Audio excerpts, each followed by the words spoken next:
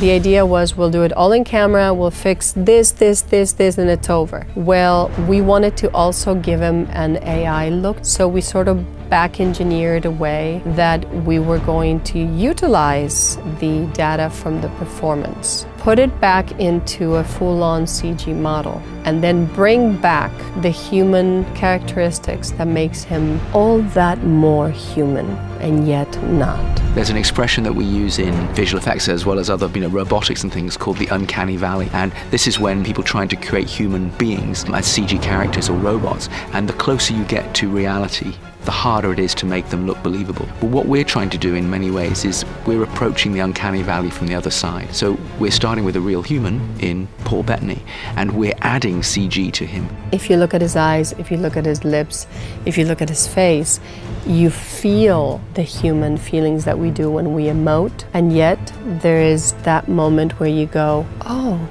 he could be full-on AI, is he? I was born yesterday.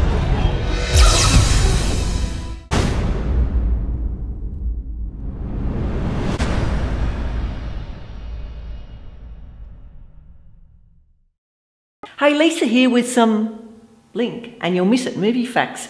Did you know that Godzilla was seen only for about 8 minutes in the 2014 film Godzilla? And Darth Vader in the original Star Wars film only actually appears on screen for 12 minutes. Now don't forget to download our Film Is Now app for instant access to all our trailers. Bye.